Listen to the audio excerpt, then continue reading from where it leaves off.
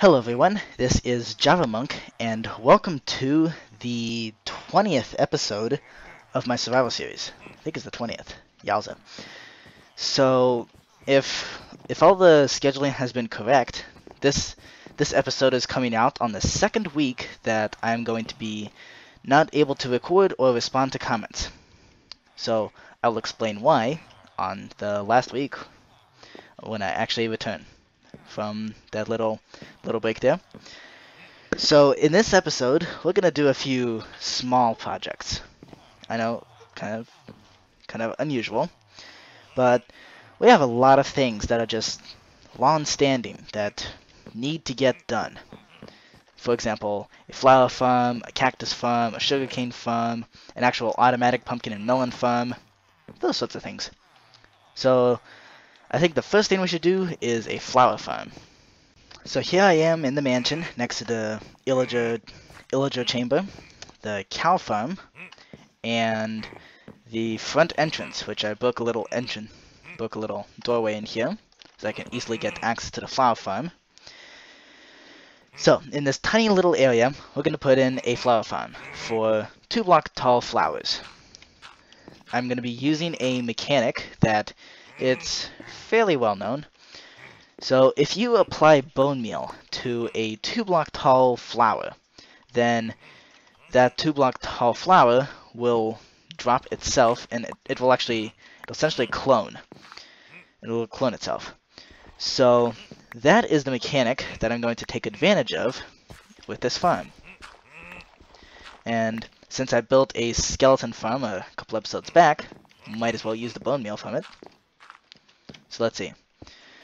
There's 4 of the 2-block tall plants, well, flowers. And then I can just place in some gold here, place in some redstone.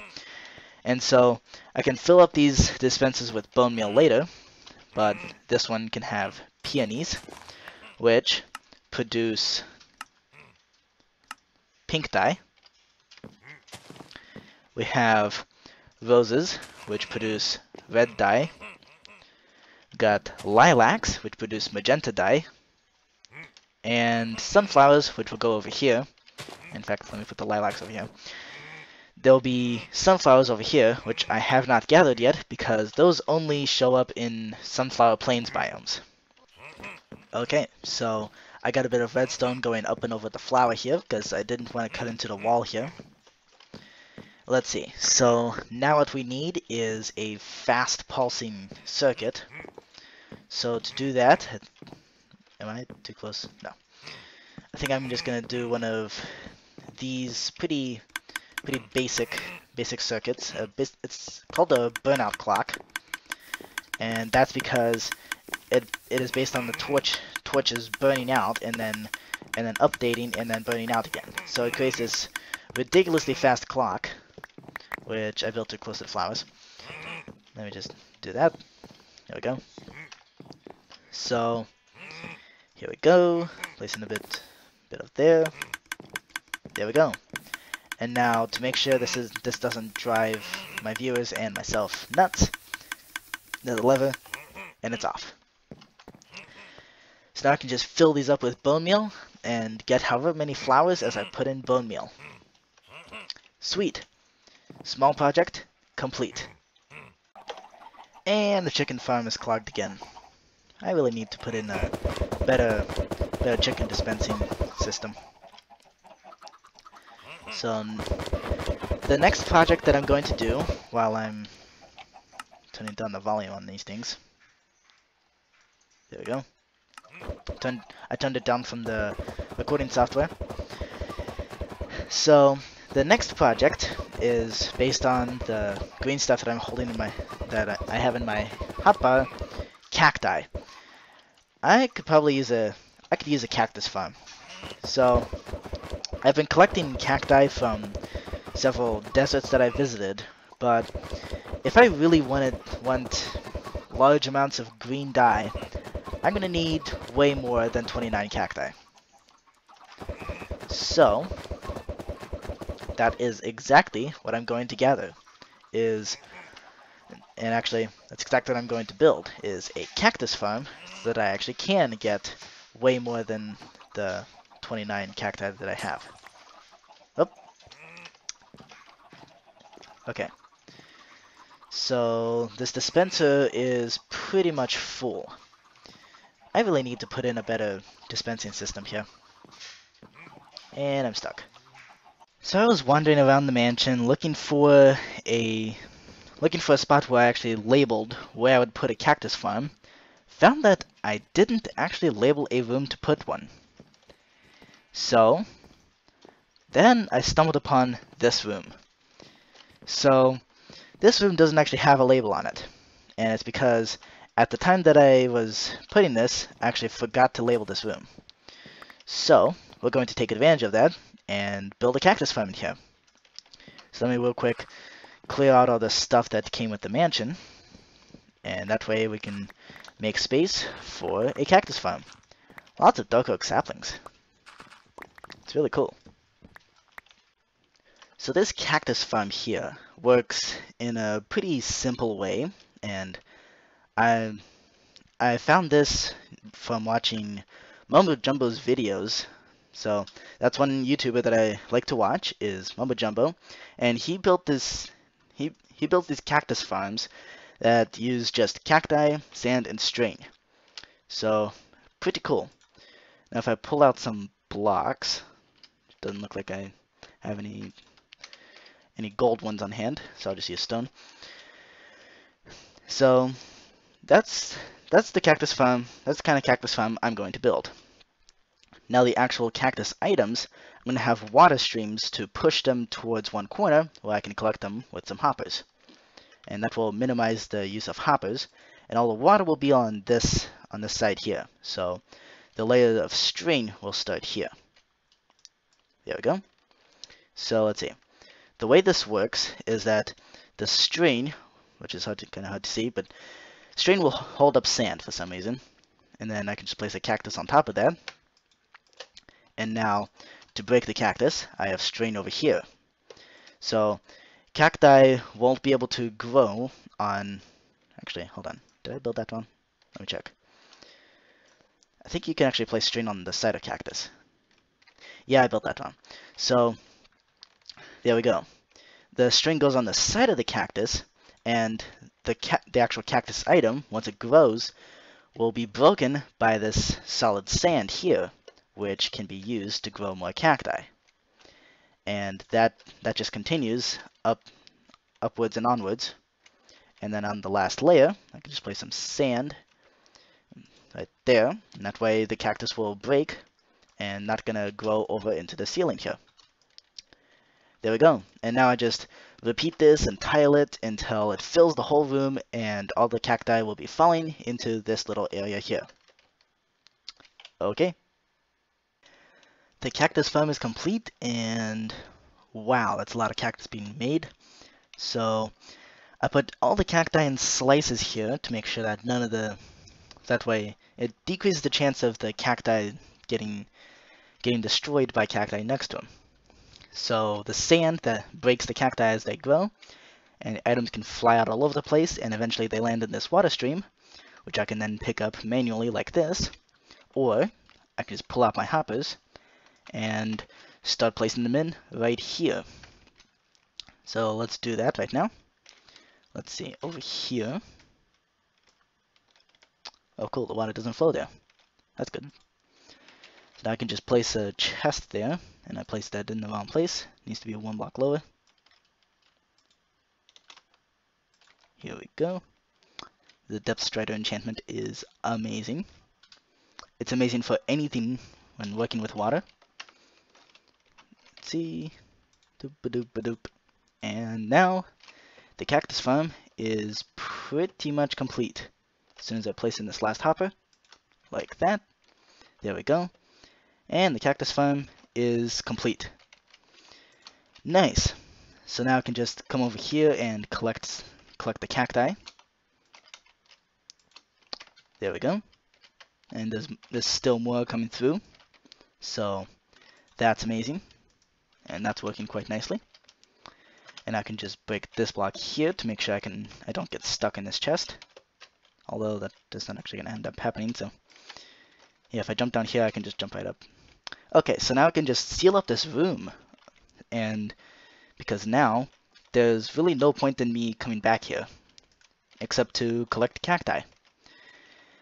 So that's exactly what I'm going to do. I'm just going to seal up the room, and act like it doesn't exist anymore. Sweet. The room is now sealed. For all I know, there's nothing behind here. And the only clue that there's anything behind there is that there's a chest here with cacti magically flowing into it. So the other thing is, no hostile mobs will spawn in here, even if it's dark, because there's water. There's water on the floor, and mobs can't spawn on water. There's also cacti on top of the sand, and even though sand is a solid block that mobs can spawn on, mobs can't spawn on cacti. So nothing will spawn in that cactus room. Awesome. So with that project out of the way, I'm thinking we should do some reorganization of this mansion a little bit, like move some of this. I built this as kind of an afterthought, this rail duplicator, and it kind of looks ugly here. And it's completely impractical. So I'm going to move it to a place where I'm also going to be storing the rails. And no, I'm not going to be storing the rails duplicated over here. So let's find a place where we can store those rails. So here I am back in the flying machine for the Sky Island up there. So this machine is quite loud, and I recently did some pretty massive improvements. So I have a terracotta floor here now, where I can just go up and get ready. And also I have a button right there that I can push to get the machine started. Alright. Hey! So now that we're up here on this island that I built back in episode 13. Wait, was it 13? I think it was 13. Yeah, so it seems to be perpetually raining on this island, but inside it here, I have storage for all the rails that I've been duplicating, and it seems to also store zombies. So I got activator rails in some of these, I got detector rails, I got the regular rails, and over here is where I'm going to relocate the the rail duplicator. So I got all the materials to do so. Let's see. Should probably go up a little, like here, and this can be where the actual duplicator is. So this rail duplicator is outrageously easy to build. Like seriously, this is insane. It's really cheap too. So yeah, I discovered it from a video by OMG Craft. I think I've mentioned this before, but might as well mention it again. That's going to cause problems. So yeah, and ever since then, I just decided to build it up in survival, duplicated a whole bunch of rails, and then I just went AFK for several hours, and I had inventories full of rails.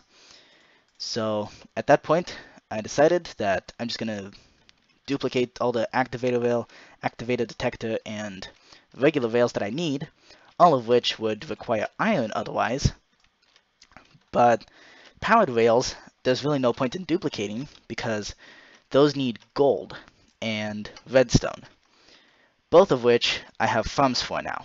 So the witch farm produces plenty of redstone, not yet anyways, I haven't turned it on, but it will soon produce plenty of redstone.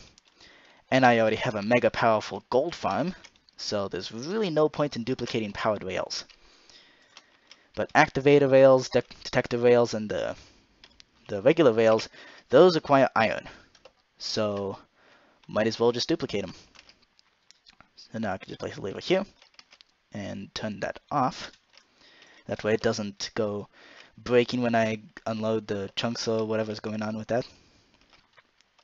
And so now, if I place an activator rail there, a normal rail there, and a detector rail here, they should now duplicate. Just like that. Awesome! And it's in a nice contained area, so I can just run around like this and collect a whole ton of rails. Awesome, amazing, and it's right up in the storage for all these rails. Awesome. So that's another minor project complete. That's been an annoyance for several weeks now. So since we're up in this island anyway, might as well do another small project related to the villagers. So up here, I've discussed plans on making a villager trading hall up in this island. I still intend on doing that, but I'm gonna go with I'm gonna design my own villager trading hall, and in order for this design to work, I'd like to sort out all the villagers before they even go into the trading hall. So that's what I'm going to do inside the island. Let me just get back down to my mansion and get some resources. Oh, come on. And bam. So let's get back down to the mansion and collect some resources to build a villager sorter. Welcome back to, once again, my absolute disaster of a test world. So over here I have a villager sorter. So, by the way, if you want a world download of this world, or maybe even a tour in a separate video of this world, please let me know. I'd be happy to make one. So here is a villager sorter that I designed, pretty much entirely on my own. In fact, entirely on my own. I tried to make it as compact as possible. So what I have over here is a selector panel for what kind of villager is going to the system. So now if I get a minecart and a villager, which is how these villagers are going to go up to the island anyway. They're going to be in minecarts. So put him in a minecart, he drops into the chamber here, and now I have this selector over here, so I'll be able to see what the villager is, and he's a librarian, so I want to keep him, and off he goes on whatever track I have here. So now here's another librarian here. Ta-da! So we got random spawn eggs. This, however, is a blacksmith of some kind, so I don't really feel like trading with those. So that's actually one of the ones that I didn't add to the selector panel. Although it is expandable and I can rearrange the panel depending on whether I want these villagers or not. But pretend that guy had a green coat on, he's nitwit, pretend. So I'd click this button, and so rather than going into the trading hall, he dropped to the floor. And over here, I'm going to have some sort of collection chamber. So I'm still going to keep the villagers. They are going to be for different purposes other than trading. So yeah, that's how this villager sort of works, and this is what I'm going to build inside the island on the survival series. So this is essentially all the redstone. The selector panel, depending on what I choose, will make this system go off, or the slime block. So if I push a button that says that I want this villager, then this slime block will push the villager onto the rail, off this terracotta onto the rail, and will go on his journey, on a merry little journey to the trading hall.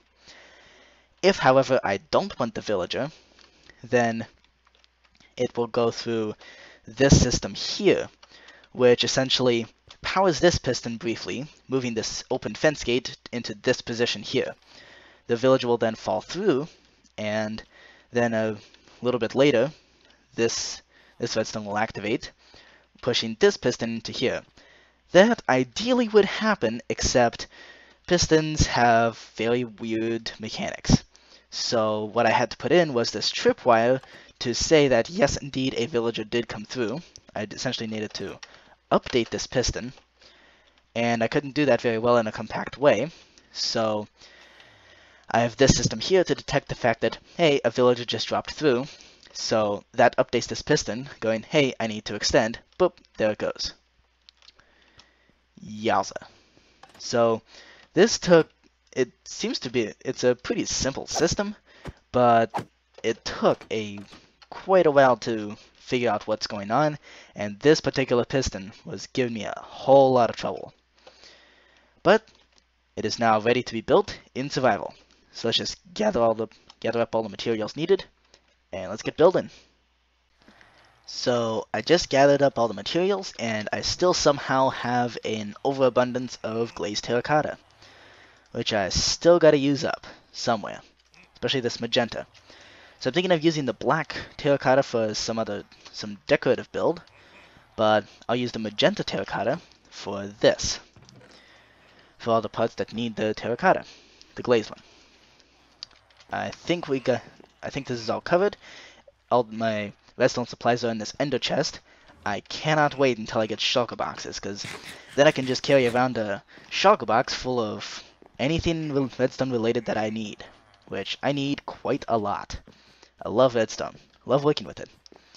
So, on every single time I take one of these trips, I grab more rails out of the storage of rails that I have in the mansion. Let me just grab some cobblestone here. So I still have leftover rails in here that I have not pulled out yet. So I got all these detector and activator rails. And now I can also break this chest, this chest, and grab the other rails in here. So little by little, I'm just taking out these chests, and pretty soon there shouldn't be a hole in the floor and all the rails will be duplicated and stored up in the island up there. Let me just put this back. I'm probably gonna need it. Alright, I'll get back to you when I've made a bit of progress on this. So since it's so dark in the middle of this island here, I figured might as well get some night vision going here. So I have a photo of a screenshot of the contraption that I built. So now I'm trying to follow the screenshot, and while I'm doing that, I came across the realization that I think this is the first kind of major redstone contraption that I designed myself. So this is quite interesting, especially since I work with redstone quite a bit. I love the stuff. So one reason why I really like redstone is because it allows me to create these sorts of contraptions that just make my job easier, make different tasks easier, and generally the automation aspect of redstone, it intrigues me. I like it a lot. So yeah, the redstone is a lot like electricity in real life. I mean, not in the way that it works, but certainly in the stuff that it can do.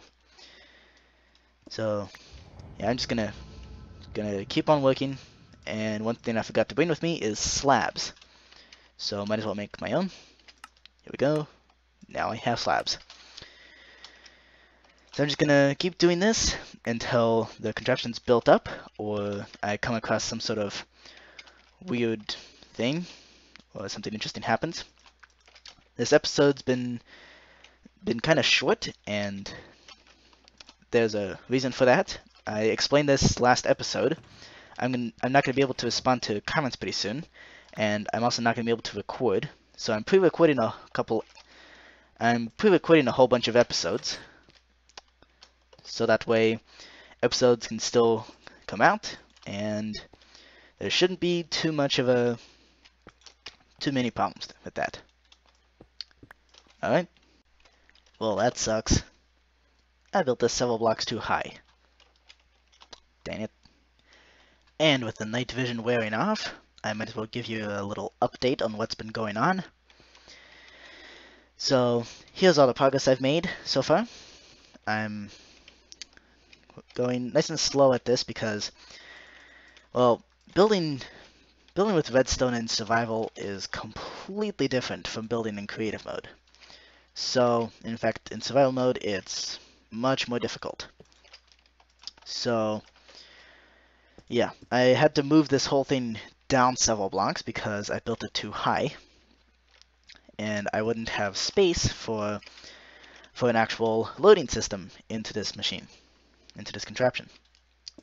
So, oops.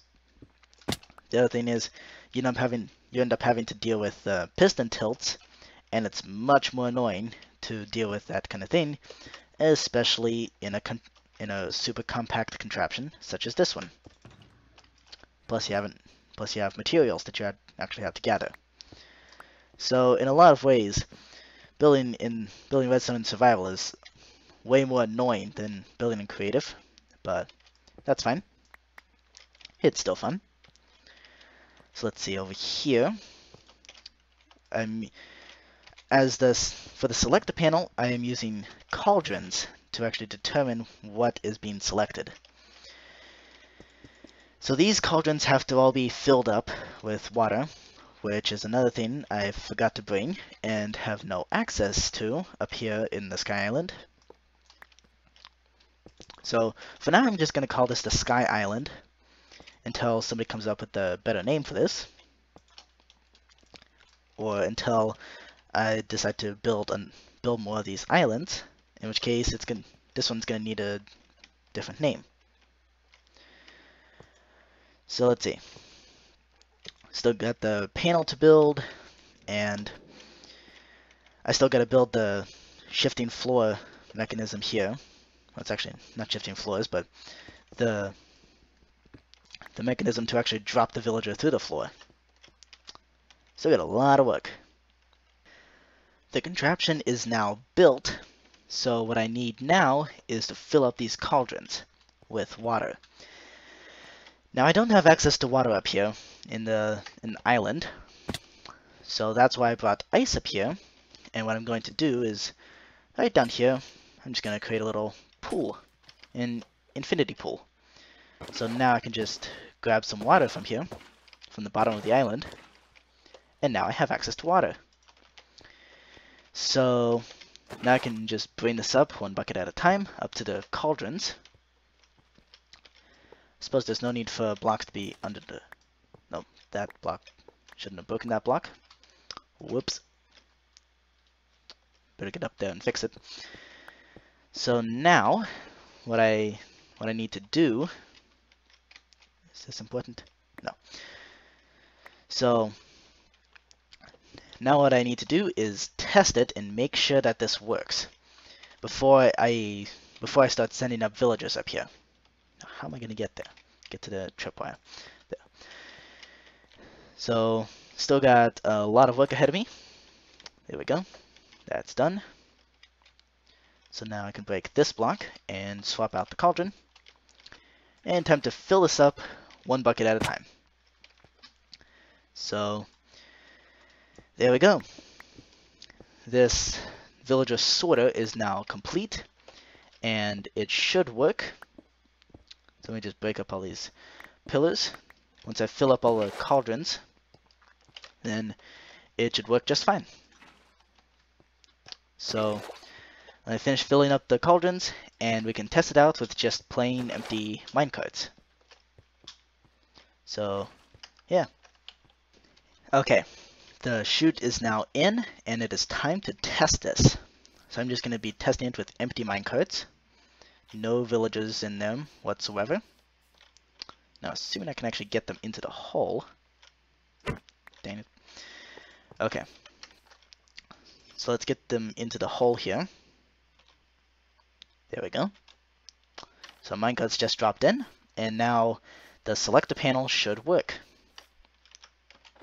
So if I choose a button, like a nitwit, and so if I click the nitwit button, then it should drop the minecart to here. And if I drop a button from the farmer or librarian or something like that, then the minecart should go over here. So let me test I want this villager part first. There we go. Nice. Looks like it also speed out some dirt from when I was digging up the hole there. So now we can get back up on top of the island and test out the I don't want this villager feature. Here we go. So this is the temporary access to the villager sorter.